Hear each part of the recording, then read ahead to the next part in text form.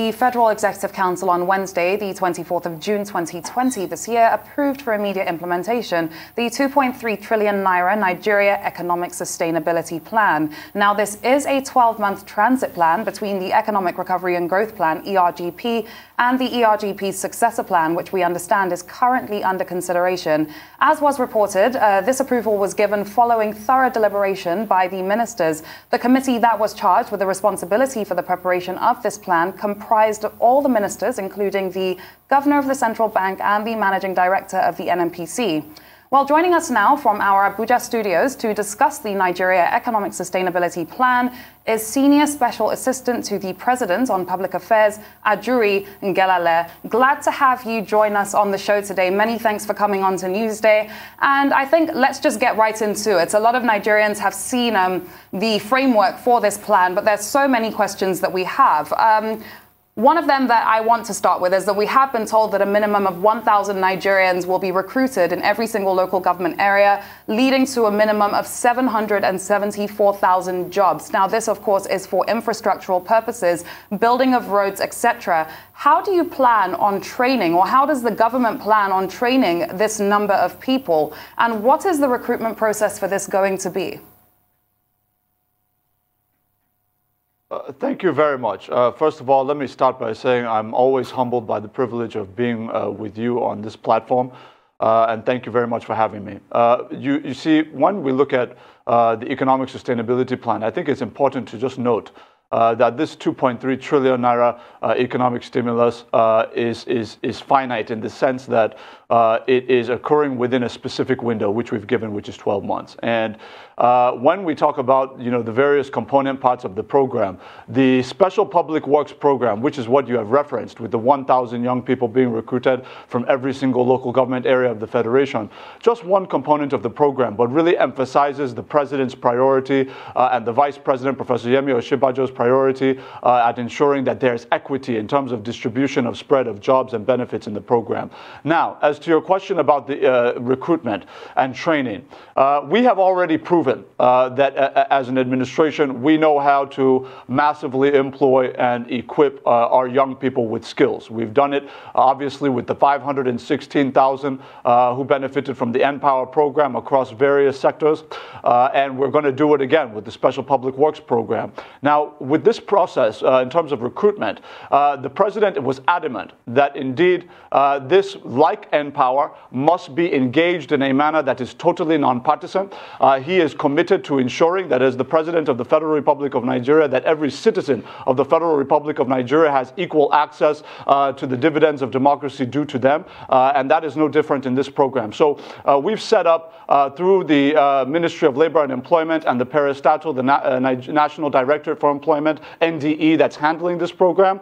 They've set up state selection committees comprising of nonpartisan individuals, Nigerians of repute, that include the state chairman of the respective states of the Christian Association of Nigeria, the state chairman of the respective Islamic authorities in all of the states, and other critical stakeholders from the academia and other, apolitical institutions. So we are determined to ensure that every Nigerian, irrespective of affiliation, whether it be ethnic, whether it be faith, whether it be political, that they're able to access all components of the program, including the Special Public Works program that you mentioned. And I should add that with the Special Public Works program, we're not just prioritizing through the components of the NESP the issue of equity of spread of benefits. We're also prioritizing the use of only Nigerian companies who will employ only Nigerian labor, who will use only Nigerian raw materials. So this Special Public Works program is going to have our young people reconstructing internal rural roads that link farms to markets,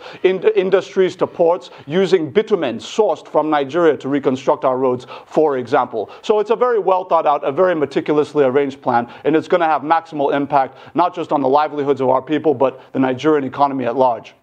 All right, AJURI, you've just taken the words out of my mouth. Very thought out and very meticulous and articulate plan there. But people, some pessimists will look at this and say that prior to or pre-COVID-19 era, things like this were being thrown out to the public, and it did not find the light of the day, it did not gain full expression, or it did not come to full fruition.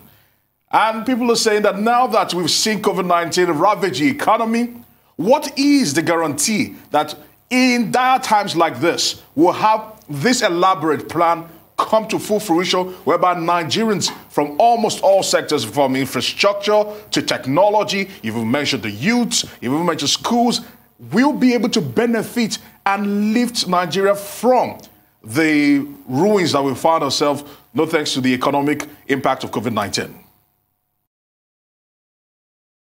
Thank you very much, my brother, for that very important question. Indeed, I have heard some of the criticism about the NESP, really focusing in on some of the inadequacies of the previous Economic Recovery and Growth Plan, ERGP.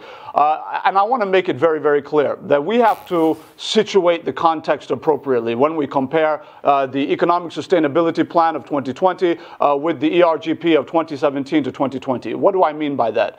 When we were putting in place the ERGP, and many targets, by the way, we achieved, by the way, but those we did not achieve, it's true that we did not achieve them, but it's extremely important to note that the major difference between what was occurring then and what is occurring now was, at that time, you would recall that you had major crises in the 8th National Assembly, where we had an unprecedented set of budget padding scandals. You had lawmakers diverting hundreds of billions of naira away from critical infrastructure projects that were critical to the implementation of the ERGP, and diverting those into buying tricycles in their constituencies and all of the nonsense that we were seeing.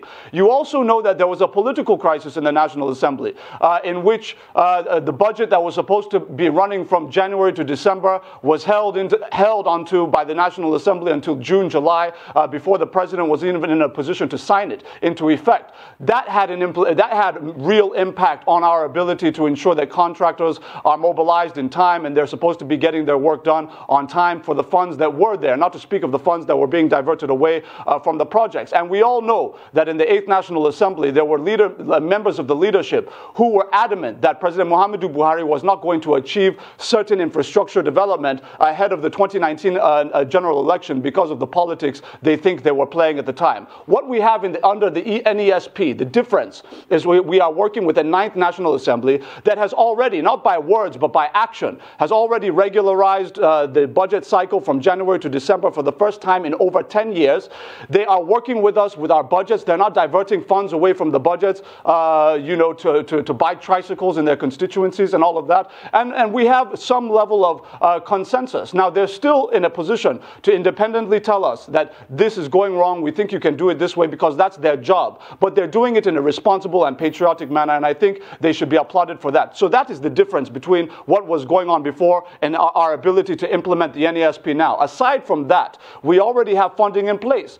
We have the 500 billion naira that was approved by the National Assembly in the form of the COVID-19 Relief Fund. We also were able to secure $3.4 billion from the International Monetary Fund by withdrawing the membership dues and contributions we have made over a series of years. They allow developing countries in time of economic crisis to withdraw those funds, to deal with the crisis, to pay those back later. And so we've been able to do that. And we also have $2.5 billion from the World Bank we were able to secure in low-interest concessional funding. So the 2.3 trillion naira is on ground. We have secured the funding. We have the support of the National Assembly. And as a result, there is absolutely no excuse as to why the NESP will not be successfully implemented. And the last point I want to make quickly is that President Muhammadu Buhari, in his wisdom, designated stipulated that Vice President Professor Yemi Osinbajo and his team, who designed the plan, will now be in charge of overseeing the implementation of the plan to ensure that what was envisaged is manifest on the ground in the wards and local governments and communities all across this nation. Thanks. I mean, it sounds all well and good, but I'm going to come back to the finances of this with you. That is something that I want us to break down further. There are lots of questions that I have about that, but I want us to go back to discussing a couple of the details that we see inside this NESP. I'm going to take you up on agriculture now, because it's been stated that the government aims to ensure the cultivation of between 20 to 100,000 hectares of new farmland in every single state. Now, while that does sound great, What is the specific plan in terms of how the government aims to cultivate this land? Is it going to be given to people for free, leased to people? Is the government going to be giving people seedlings and other agricultural machinery that they may need? There are not many details that I can see on that in the plan. The only mention that I can see is low interest credit for the cultivation of this land. Can you give us more details? Yes, absolutely. Thank you very much for getting into the nitty-gritty of it. So I'm hoping before the end of this program we can actually touch a little bit on each of the segments. But since you mentioned agriculture, one of the major challenges we've had is that in terms of some of these economic plans from the federal government coming down and being manifest on the ground the way that they are intended to, has been a divergence between what the federal government envisions and what the state governments are enabling to occur on the ground in partnership with the federal government. In the past, Abuja will release an economic plan and state governments are not carried along. So what the vice president and his team did very intentionally from the beginning was to engage, because he's also chairman of the National Economic Council. He worked very closely with all state governors of the federation and said, look, what are the peculiarities in your various states that need to be taken into account across the component parts of this plan to ensure that what we're talking about now in Abuja is going to be on the ground in your localities. And those issues have been mashed out, they have been addressed, they've been hashed out. Now, so across those consultations, the state governments agreed that they were going to supply between, like you said, 20,000, 100,000 hectares of land. And in exchange, the federal government would employ millions of young people within the localities across the country to not just clear but cultivate the land. But the cultivation is targeting high-value export commodities like cash crops such as cashew, cocoa, sesame seed, and others that can really get us the most bang for our buck, so to speak. But the clearing process, which is what you touched, is going to obviously involve the partnership of Nigerian, and I want to emphasize that because everything we're doing is with Nigerian companies who will employ Nigerian labor. That is the essence of the plan. Nigerian companies will, of course, come in and partner with us in terms of bringing in some of the machinery required to conduct the clearing process using Nigerian labor and, where necessary, Nigerian raw materials. So that's that. And then, of course, the cultivation is the second leg of it. But the land is coming from the state governments essentially free of charge. Ours is to make sure that we have the labor on the ground, Nigerians getting the jobs, young Nigerians, so that we can create a cross-generational exchange of expertise from most of the farming class now is middle age to upper middle age. So now we're trying to transfer that to the next generation for sustainability. So all of that is factored into the plan, and the private sector will be involved. All right, AJURI, let's focus on one of them that you mentioned, of course, investment into the healthcare infrastructure, and also one that actually tickled my fancy, talking about the installation of solar home systems. And you said that you're targeting 5 million households and about 25 million individual Nigerians. I want to find out what's the timeline for some of these key things, the infrastructure you've mentioned for the installation of solar healthcare, investment into healthcare infrastructure. Is there a timeline people should be expecting these things to kick in and be completed? Or are we just looking at it just being a rolling investment program? Yes, thank you very much. Another great question from you. Well, everything is finite, right? That's why we're coming out up front and saying this is a 12-month plan.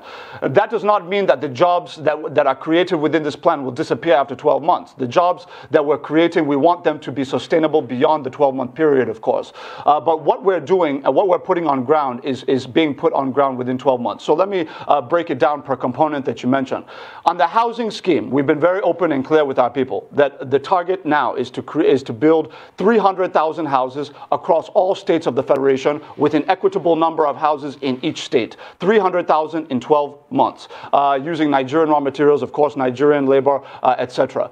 Now, in terms of the solar power program, we are hiring 250,000 young people, including young engineers in this country, who are going to be involved in the process of assembling, distributing, and most importantly, maintaining 5 million solar home systems. Now, those solar home systems are not all going to just be placed in rural homes. What we're doing very strategically under the leadership of the Vice President, he said, look, how can we take this solar power opportunity and maximize the impact of it on the larger economy? And so what we're doing is we're targeting rural farms. Why are we doing that? Rural farms have been reputed in this country for suffering massive post-harvest losses. One major reason for that is a lack of refrigeration capacity in their storage facilities because of lack of power. So what we're doing is we're saying, look, the president has made so many investments in our farmers through the Anchor Borrowers Program, providing millions of low-interest credit facilities to our farmers, providing seedlings, slashing the price of fertilizer in half by revitalizing over 31 fertilizer blending plants nationwide. He has done all of that to enhance production. But the question now is about when they produce, how can they get those things to market without having them massively spoiled, so that they're not just taking 50% of their goods to market, but 100%. So with these solar home systems, we're going to be able to give our rural farms nationwide in all of the states the 24 hours power capacity to allow them to refrigerate effectively for storage ahead of movement to the markets. We're also going to be putting these solar home systems in our rural primary schools, rural primary healthcare centers, which is very strategic, and we're targeting rural MSMEs in addition to rural homes. And it's important to note that the 5 million systems is just phase one of the larger project, which is going to impact 25 million rural dwellers. We want to eventually get it to the point of about 25 million solar home systems over the course of the next 5 or 6 years. So everything you're seeing in this plan deals with 12 months, but everything is phase one. Even the housing I talked about is 300,000 houses in the first year. That is phase one of a larger plan that is going to be 1.8 million social homes over the next 5 or 6 years. And I think it's important to mention, when we talk about housing, for example, it's one thing to construct affordable housing. It's another thing to get those homes in the hands of Nigerians so that the most vulnerable of our people are able to access those homes. So what we've done is, after the 300,000 are constructed, we have already arranged for the Central Bank of Nigeria to come in and off-take these homes. That means paying the contractors so that they're released, right? And then once we've done that, we're going to now open it up to a vetting process where you have to have a certain income threshold to be eligible to own these homes. What do I mean by that? We are targeting minimum wage earners and middle income earners. So if you are earning from 20,000 naira a month to, for example, or 30,000 naira in a month to about 700,000 or so middle income, then you are going to be eligible for these homes. So you're going to go through an automated process.